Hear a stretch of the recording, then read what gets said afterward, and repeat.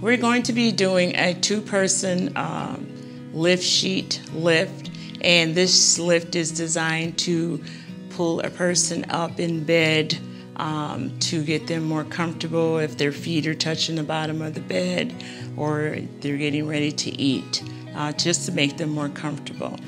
I'm going to have my assistant here, Katie, come and help me.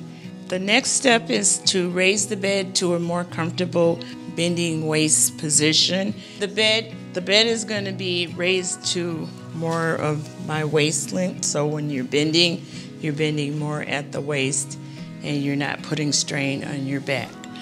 Okay, the next thing we're going to do here is let the side rails down. This will give you more room to do the lift. Okay, I'm going to next lift this pillow up because we're going to be moving Sharon up more. So Sharon, I want you to tuck your chin.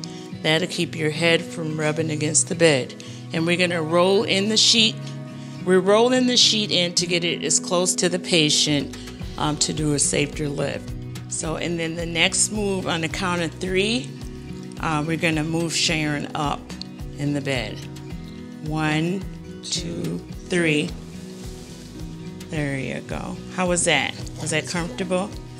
Okay, and the next step, we try to get as many of the wrinkles out as we can. And then I'm going to be raising your feet up first, Sharon, so that'll keep you from sliding once I bring your head up, and then you'll be in a more comfortable position and it won't feel shearing on your bottom. Okay, so I'm doing the foot first. And then just a little bit, it doesn't have to be a lot. And then I'm going to raise your head up. And you tell me what's comfortable.